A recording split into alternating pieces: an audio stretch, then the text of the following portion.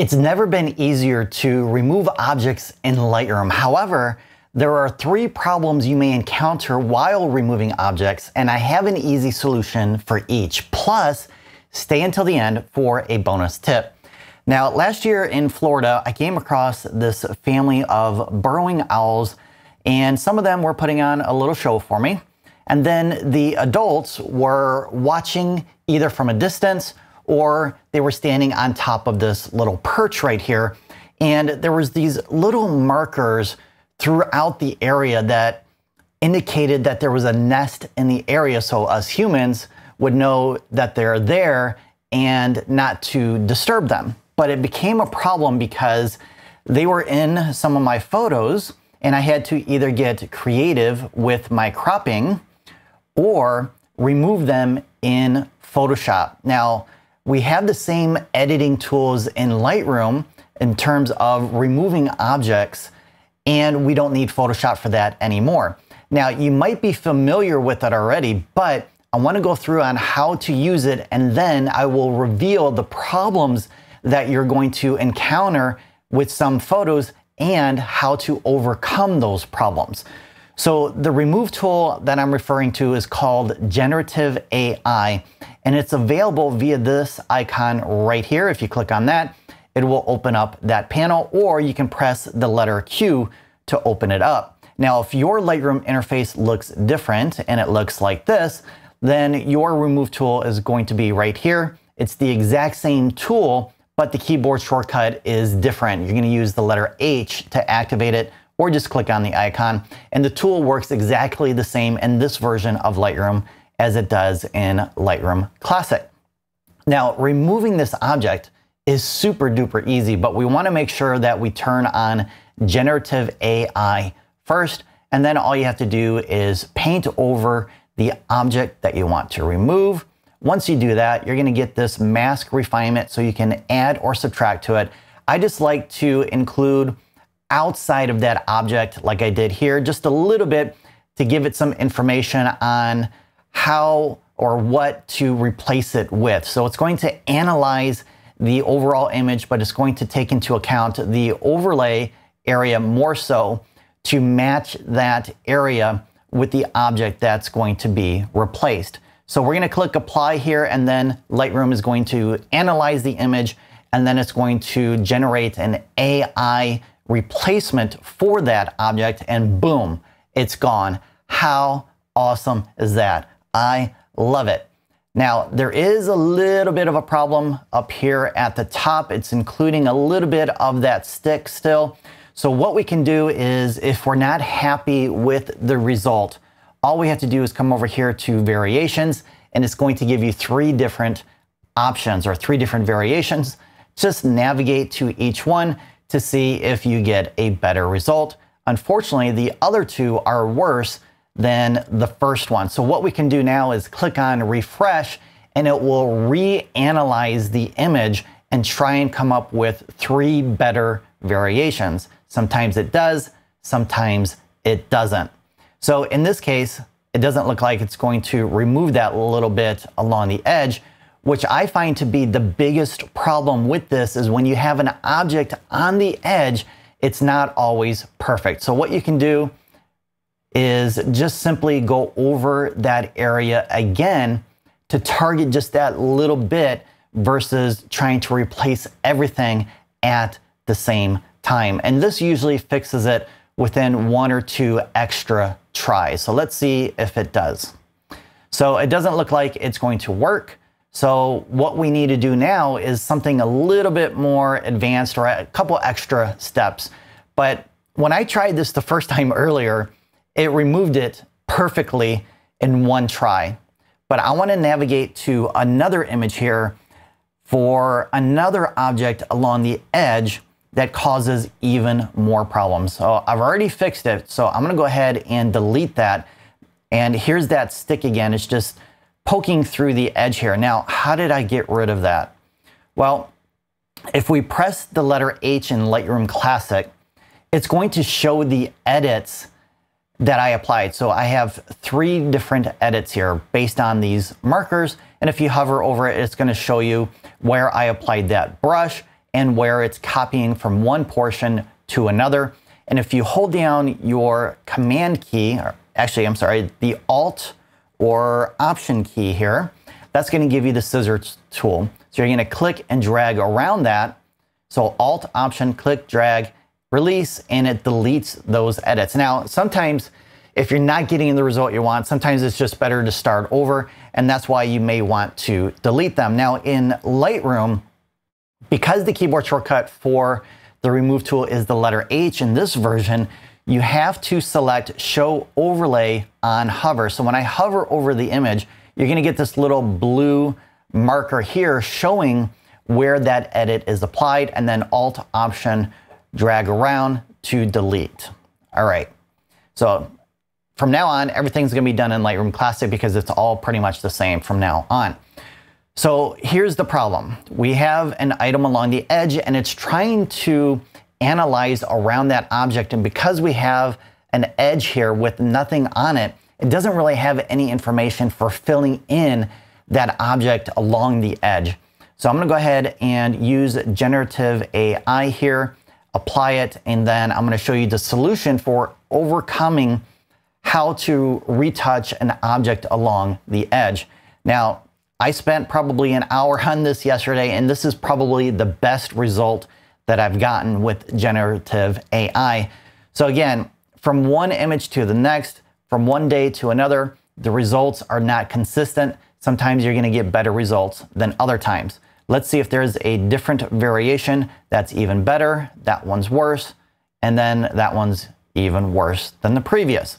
So I can continue going through and refreshing until I find something, but that's time consuming. So here's a solution to the problem. Now, I already mentioned you can go over this little area again, but let's say that doesn't work. Actually, let's go to one of these other variations to make this a little bit more difficult. We're gonna go with this one. Now, there's also another problem.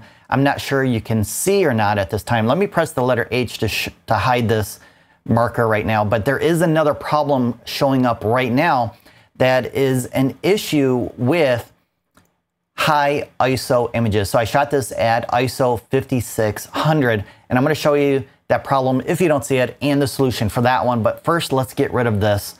And to do that, what we're going to do is we're going to switch tools. So if I show the tool icon here again, it's showing that I'm using this mode here, the remove mode.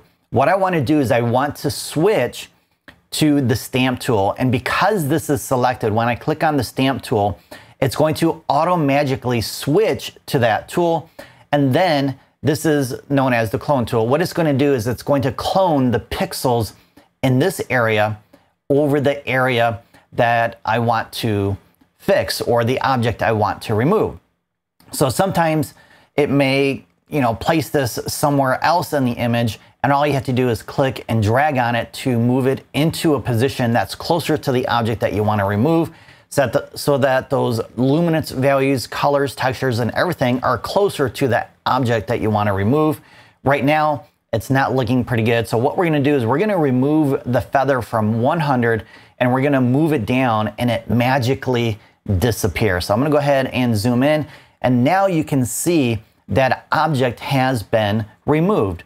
But it doesn't always work. Sometimes there's going to be another problem that arises when you have to do this multiple times, because let's say you have something more like this. Okay, so now what you can do is you can apply the remove tool in this area. Now I need to go back. I'm going to undo that, Command or Control plus the letter Z, because I switched my mode tool by clicking on this, but my stamp tool is still selected. So what I need to do is hit my escape key to deselect that tool. Now I can use the remove tool to create a new generative AI for this area. So I'm gonna go ahead and apply it, and hopefully it removes it. If not, that's okay, because I wanna show you the problem that this creates with a high ISO and how to fix it.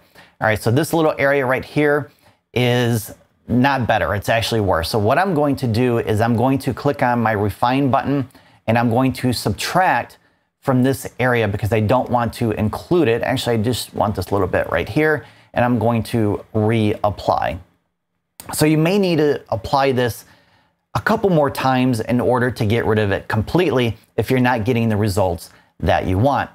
All right, so it's much better. I'm gonna go ahead and hit the delete key to delete that edit.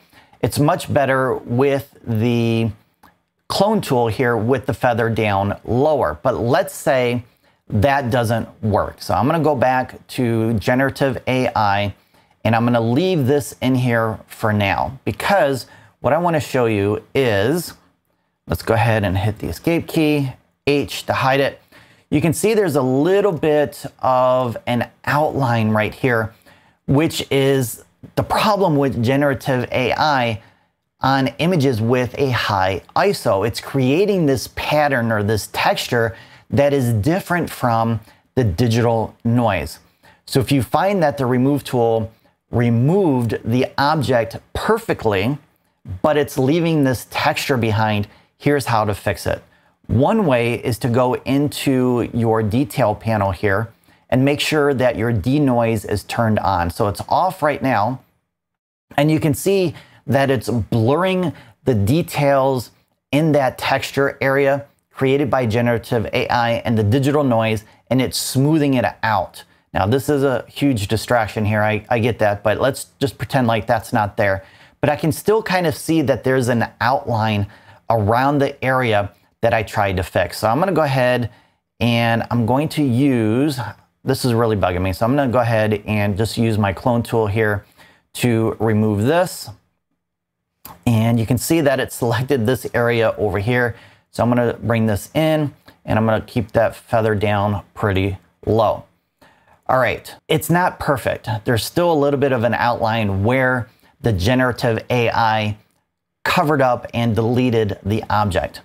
So denoise is applying a model for the noise, the digital noise, right? So it's not going to apply the same results or give you the same results for something that is not digital noise, in this case, this texture. So what you can try and do is the denoise AI, but it creates the exact same problem. So what I'm gonna do here is I'm gonna turn off luminance and I'm gonna show you my solution that I prefer. If you're happy with that result, then you're good to go. But I know some of you use this third alternative app as well. So for those of you that do, this is the best solution because not only is it going to get rid of the digital noise, it's going to smooth out this extra texture that's being created by generative AI. And that app is Topaz Photo AI. So I'm going to go ahead and edit in, let's see, where is it? Topaz Photo AI. I'm going to create a TIFF file. Now, I know you use this already, if you do, but there's an extra step you need to take in order to get rid of this texture. We're not just going to apply denoise once.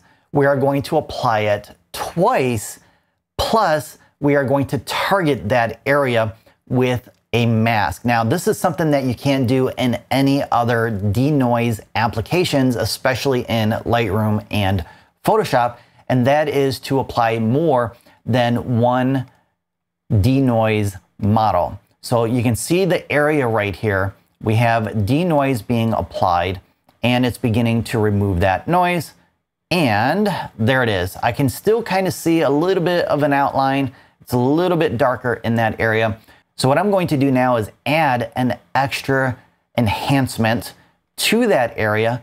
But what I'm going to do is I'm going to select the background and then I'm going to use extreme. And what that's going to do is it's going to take all the noise, extra noise that is still there, digital artifacts, and that texture that was created, and it's going to smooth it all out by blurring it. So let's see here, and boom, there it is. Nice and smooth. Now I know it's not perfect because I was spending a little extra time with this little area right here. It's too dark. I would spend more time getting this right, but editing and doing video tutorials at the same time doesn't always work out perfectly. But if you want to learn more about Lightroom, I have these Lightroom quick tip playlists right here. So check that out to learn more about Lightroom. Thanks for listening and have an awesome day.